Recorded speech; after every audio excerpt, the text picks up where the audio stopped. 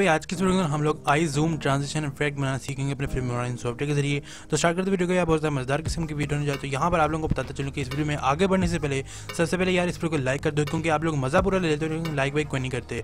तो लाइक लाजमी से कर दो। हम लोग वीडियो को फटाफट स्टार्ट कर लेते हैं। और यहाँ पर अगर आप लोग मेरे स्क्रीन के ऊपर देखो तो यहाँ पर मैंने दो स्टॉक फुटेजेस यहाँ पर रखी हुई हैं। एक है फेस वाली, ठीक है, और दूसरी हमारी सेकंड फुटेज है जो कि हम लोगों ने यूज़ करनी है। अब हम लोग क्या करना है, सिंपली यहाँ पर जो फेस वाली फुटेज है इसको आप लोग अपनी लेआउट टाइमलाइन के ऊपर, ठीक है, लेयर 1 के ऊपर, और यहाँ से ये वाला ऑप्शन सेलेक्ट कर दो, ठीक है। और अब मैं अपनी फुटेज को प्ले करता हूँ। यहाँ पर जहाँ पर हमें ठीक लगता है फ्रेम, वहाँ पर हम लोगों ने इसको स्टॉप करना है। तो मैं फुटेज को प्ले करता हूँ तो यहाँ पर आई थिंक सो यहाँ पर इसने मूव की अपनी आइज़ को, और यहाँ पर हम लोग एक फ्रेम स्टॉप कर देते हैं, ठीक है। जहाँ पर हम लोगों ने फ्रेम स्टॉप करना है वहाँ पर आप लोगों ने ये स्नैपशॉट का यहाँ पर आप लोगों को आइकन दिखेगा कैमरे का, इसके ऊपर आप लोगों ने क्लिक कर लेना है, ठीक है। और यहाँ पर एक स्नैपशॉट आ जाएगा, ठीक है, आप लोगों के सामने, और यहाँ पर आप लोगों ने इसको स्प्लिट कर देना है, ठीक है। और जो आगे वाली फुटेज है इसको आप लोग डिलीट कर दो, ठीक है। अब यहाँ पर हमारे पास इतनी सी फुटेज बच चुकी है, ठीक है। अब यहाँ पर आप लोगों ने क्या करना है, ये जो स्नैप वाली फुटेज है, ठीक है, आप लोगों ने ओपन फाइल लोकेशन यानी कि इसकी लोकेशन के ऊपर जाना है। तो यहाँ पर आप लोगों ने इसके ऊपर राइट क्लिक करना है, ठीक है। और यहाँ पर आप लोगों को रिवील इन एक्सप्लोरर, इसके ऊपर आप लोगों ने क्लिक कर लेना। तो आप लोगों के सामने ये चीज़ यहाँ पर स्नैप आ जाएगी। तो स्नैप को मैं यहाँ पर आप लोगों को ओपन करके दिखाता हूँ। तो यहाँ पर हमारे पास स्नैप आ चुकी है। अब हम लोगों ने इसको एडिट करना है थोड़ा सा। वो किस तरह से करना है, सिंपली अगर आप लोगों के पास फोटोशॉप है या आप लोगों के पास कोई और फोटो एडिटर है तो आप लोग उसके अंदर जाओ। मैं यहाँ पर फोटोशॉप के अंदर अपनी फुटेज को, अपनी पिक्चर को ले आया हूँ, ठीक है। अब यहाँ पर आप लोगों ने सिंपली क्या करना है, इस लेयर को अनलॉक कर देना है, ठीक है। यहाँ पर मैं डबल क्लिक करता हूँ, यहाँ से एंटर करता हूँ। या आप लोगों के पास जो भी सॉफ्टवेयर हो, ठीक है, उसके हिसाब से आप लोगों ने करना है। तो यहाँ पर हम लोगों ने क्या करना है, सिंपली एक रेजर टूल पकड़ना है, और यहाँ से रेजर के ऊपर से हम लोगों ने इसकी आई के ऊपर जो आई का सेंटर वाला पोर्शन है जहाँ से हम लोगों ने जूम करना है वहाँ पर हमने क्लिक कर देना है, ठीक है। तो आप लोग इसको साइज़ भी छोटा कर सकते हो, ठीक है, जो कि आपके सॉफ्टवेयर के हिसाब से जितना आप लोगों को यहाँ पर जूम करवाना है, ठीक है, आप लोग वहाँ पर उतना यहाँ पर रख सकते हो। तो मैंने यहाँ पर एक तरफ यहाँ पर ये रख दिया, ठीक है। अब यहाँ पर आप लोगों ने क्या करना है, सिंपली इसको सेव करना है, ठीक है। यहाँ पर फाइल में जाओ, सेव एज में जाओ, ठीक है। और यहाँ से आप लोगों ने इसको PNG फॉर्मेट में सेव करना है। मैं यहाँ पर इसका नाम 1 रख देता हूँ, और यहाँ से हम लोग इसको ओके कर देते हैं। यहाँ पर ओके सेव हो चुकी है। अब हम लोग करते हैं अपने फिल्मोरा 9 को ओपन, ठीक है। तो यहाँ पर हम लोग फोटोशॉप को बंद कर देते हैं क्योंकि हमारा फोटोशॉप का काम ख़त्म हो चुका है। और यहाँ पर ये जो हमारी इमेज है इसको हम लोग अपने फिल्मोरा के अंदर ले आते हैं, ठीक है। अब यहाँ पर हम लोग क्या करना है, सिंपली इसको फुटेज को लेयर 2 के ऊपर ले आओ, ठीक है। जो आपकी आई वाली फुटेज है, ठीक है, जो हमने लेयर बनाई है, ठीक है, जो हमने एडिट की है, उसको आप लोग लेयर 2 के ऊपर ले आओ। और यहाँ पर आप लोगों ने नीचे उसके वो वाली फुटेज लगानी है जो आप लोगों ने footage as a transition use करनी है।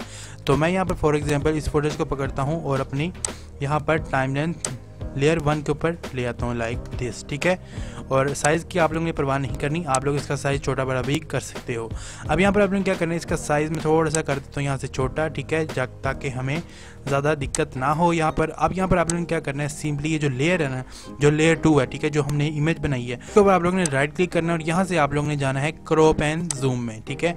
और यहाँ से आप लोगों ने जाना है पैन एंड जूम में। और यहाँ पर जो आप लोगों का एंडिंग पॉइंट है, ठीक है, जो सेंटर वाली विंडो है, इसको आप लोगों ने जितना छोटा हो सके इसको आप लोगों ने उतना छोटा कर देना है। और यहाँ से आप लोगों ने रेशो 16:9 ही रखनी है, ठीक है। और इसको हम लोग आई के ऊपर ले जाते हैं, ठीक है, यहाँ पर। और इसको जितना छोटा हो सके आपने उतना छोटा यहाँ पर इसका साइज़ रख देना है। तो मैं यहाँ पर इसको इतना यहाँ पर अलाइन कर लेता हूँ, और यहाँ पर हम लोग इसको बिल्कुल सेंटर में रख देते हैं। फुटेज को प्ले करते हैं तो यहाँ पर आप लोगों को कुछ ऐसा इफेक्ट देखने में लगेगा।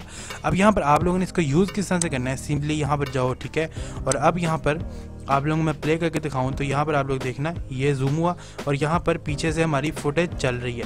तो आप लोग यहाँ पर पीछे कोई और फुटेज भी लगा सकते हैं, जो कि हमारे पास फिल्मोरा के अंदर भी हमें काफ़ी सारी अच्छी अच्छी फुटेज मिलती हैं देखने में। तो भाई यहाँ पर कुछ एडजस्टमेंट्स के बाद यहाँ पर मैंने इसकी कुछ सेटिंग की है। उसके बाद यहाँ पर अगर आप लोग देखो तो ये चीज़ कुछ इस तरह इफेक्ट देखने को लगता है। आप इसके पीछे जितनी ब्राइट पिक्चर लगाओगे, जितना ब्राइट फुटेज लगाओगे, उतना आप लोगों को ये इफेक्ट क्लियर देखने में लगेगा। तो मैं यहाँ पर ये वाली लगाता हूँ, तो आप लोग यहाँ पर देखना ये चीज़, ठीक है।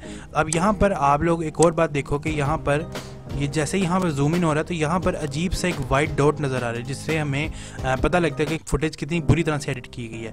उसके लिए आप लोगों ने क्या करना है, सिंपली यहाँ पर एंड में जाना है, ठीक है, जहाँ पर आपकी इमेज खत्म होती है, ठीक है। यहाँ पर हम कुछ फ्रेम पीछे जाते हैं तो यहाँ पर हमारी इमेज खत्म हो रही है। अब यहाँ पर आप लोगों ने क्या करना है, सिंपली यहाँ पर एक कट लगाना है अपनी फुटेज के, जो आप लोगों ने लेयर 1 के ऊपर लगाई है, इसको आप लोगों ने कट लगाना। और यहाँ पर जो फुटेज हमारे पास बचेगी इसके ऊपर डबल क्लिक करना है, ठीक है। और इसके कलर पैनल में जाना है।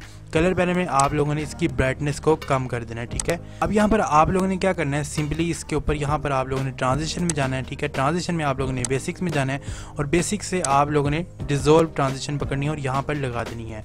तो अब हम लोग अपनी फाइनल फोटोज़ को प्ले करते हैं। तो यहाँ पर आप लोग देखो इस लड़की ने आइज़ को मूव किया, दोबारा अपनी पोजीशन के ऊपर लेके आएगा, तो यहाँ पर इसको हमने जूम इन इफेक्ट लगा दिया। तो आप लोग भी यार डेफिनेटली सेम इस तरह का इफेक्ट बना सकते हो। ठीक है, ये इफेक्ट जो है ना बहुत ज़्यादा यूज़ होता है अगर आप लोग व्लॉगिंग एडिट करते हैं या आप लोग शॉर्ट फिल्म एडिट कर रहे हैं, तो आप लोगों को ये इफेक्ट बहुत ज़्यादा काम आने वाला है। अगर आप लोगों को वीडियो अच्छी लगी इस वीडियो को लाइक कर दो या नीचे कमेंट करके बताओ कैसे लगी आप लोगों को वीडियो। उसके अलावा यार चैनल पर नहीं तो सब्सक्राइब करके बेल आइकन को लाजमी दबा दो ताकि आप लोग हमारे चैनल के ऊपर इसी तरह की वीडियोज़ देखने को मिलती रहें। वीडियो देखने का बहुत बहुत शुक्रिया। Thanks a lot and good bye.